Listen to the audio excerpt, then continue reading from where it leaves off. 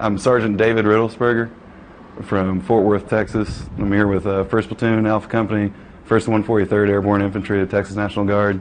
And we're here to provide security for PRT Kunar as they conduct their missions. So you guys go through all that hard work and all that, you know, and you have a little something to look forward to, like the Cowboys game.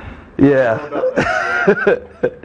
You know, we got up at 4:30 this morning, get ready for the game, and showed up, and it's killer. It's killer.